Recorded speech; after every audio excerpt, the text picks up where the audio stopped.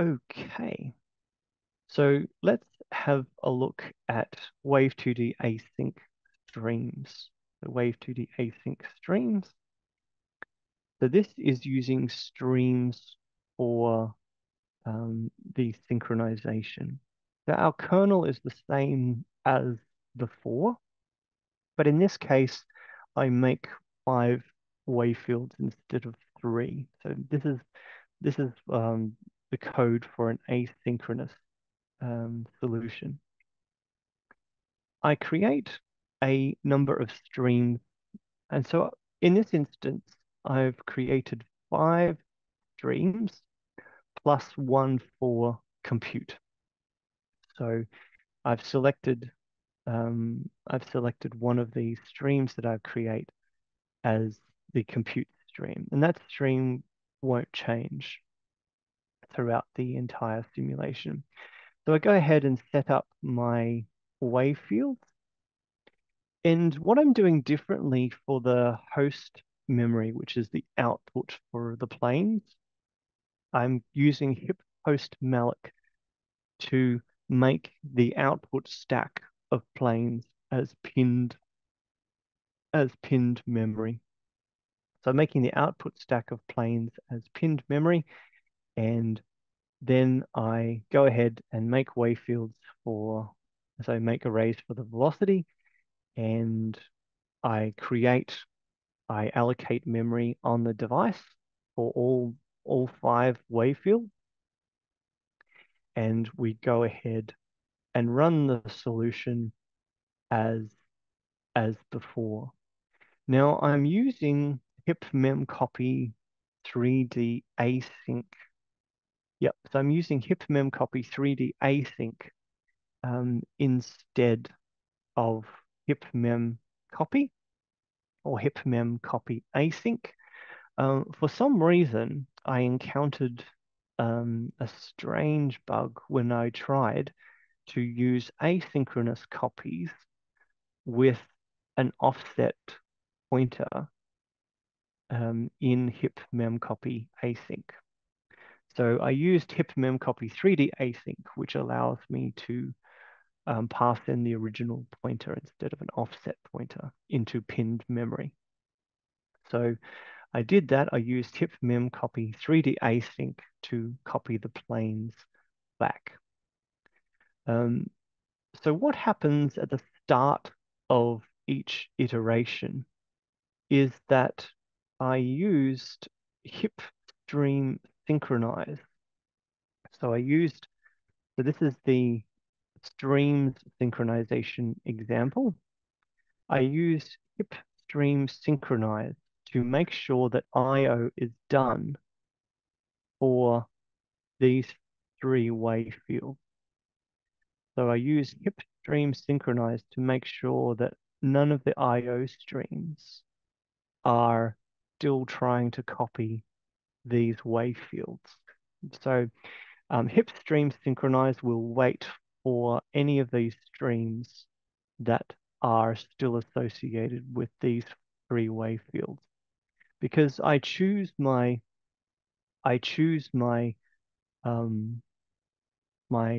past, present, and future wave fields.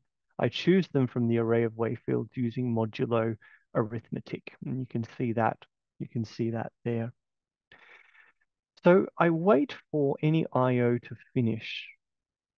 Then it launches a kernel and records um, records an event. So I launch a kernel, and then I record an event into the compute stream. So the kernel launch happens asynchronously, and I choose the compute stream to insert that kernel work into, yeah, I choose the compute stream, and then I record an event into the compute stream. Then at the I/O step, so the I/O step is now associated with time step past -1. So that's UN -1.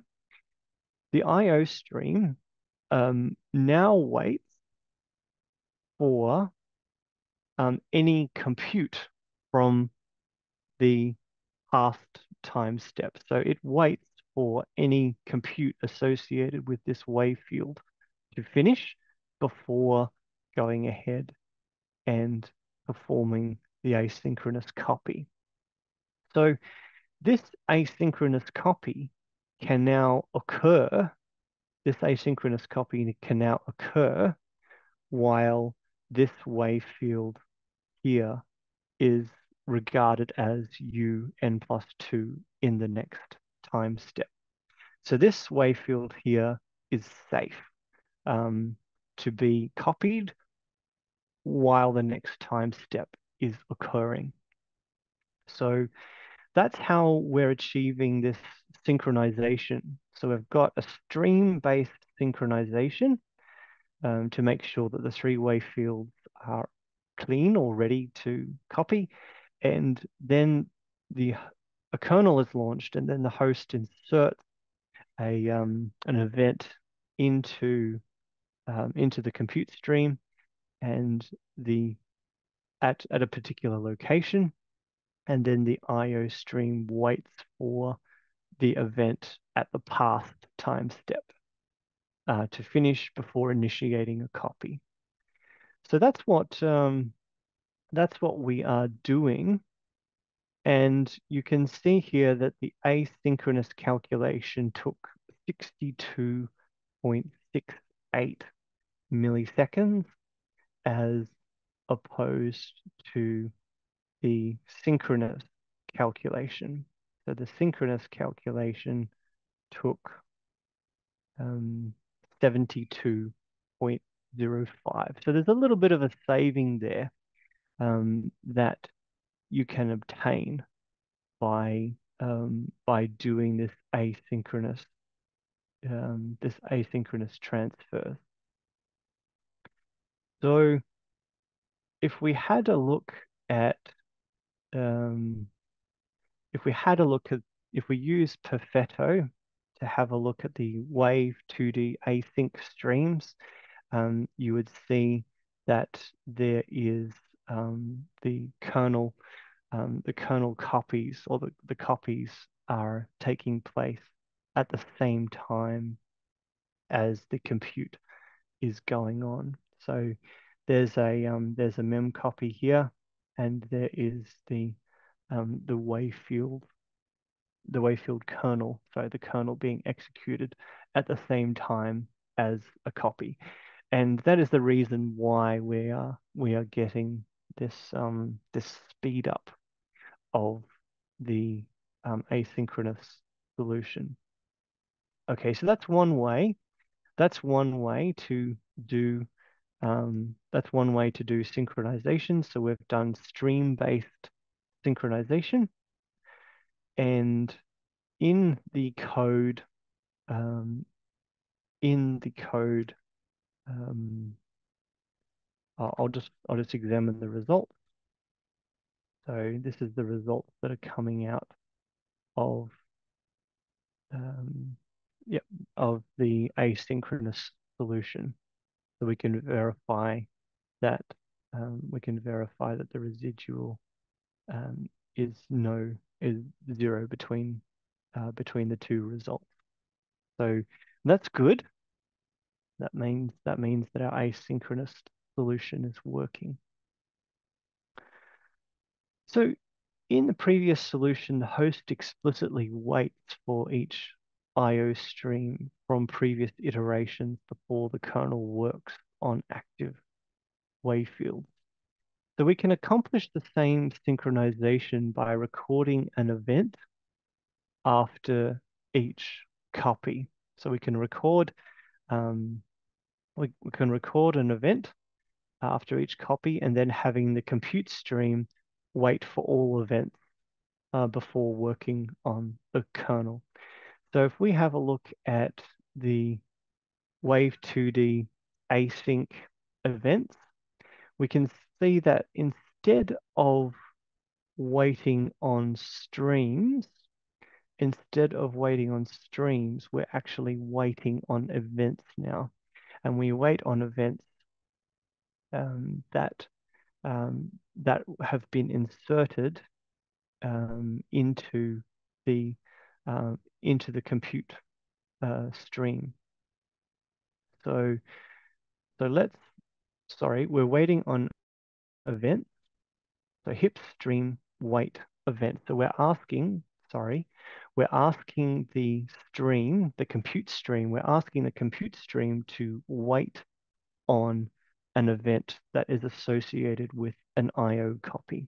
So before we waited on the stream, so the compute stream waited on other streams, or the host waited on other streams. But in this instance, we're asking the compute stream to wait on an event.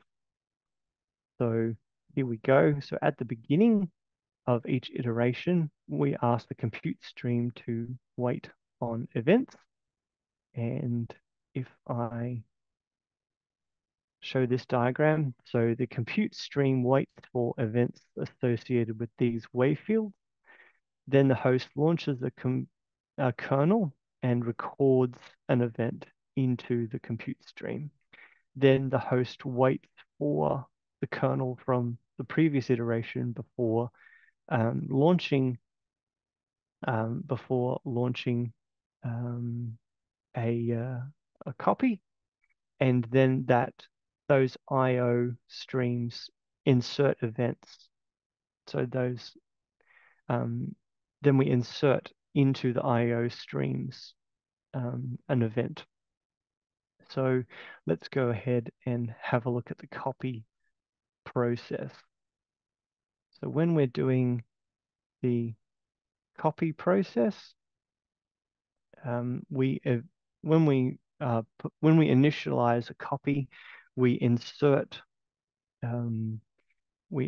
into the IO stream an event, and at the start of the next iteration, we ask the compute stream to wait on the event associated with any of the three wave fields.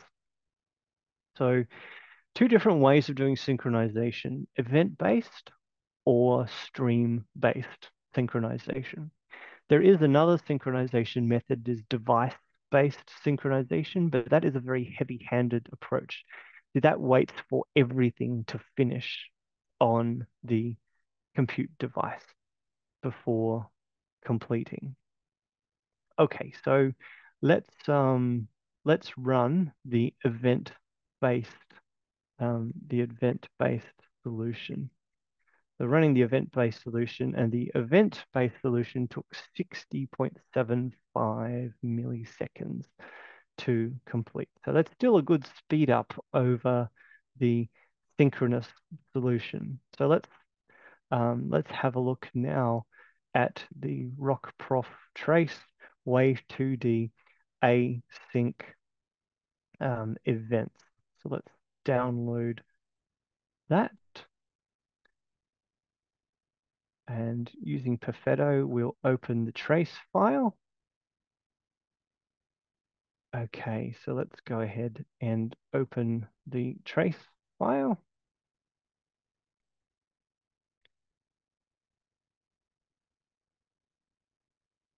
All right, so you can see here that there are copies that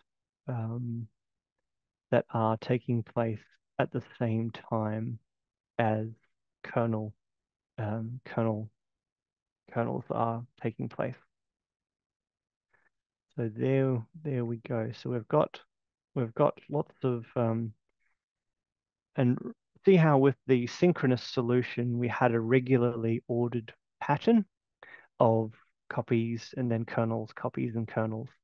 But here the asynchronous nature of our copies allows the executions of the kernels to bunch up a little bit or space themselves out.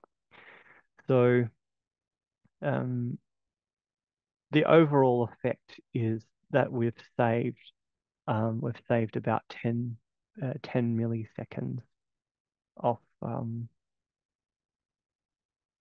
yeah, 10 milliseconds,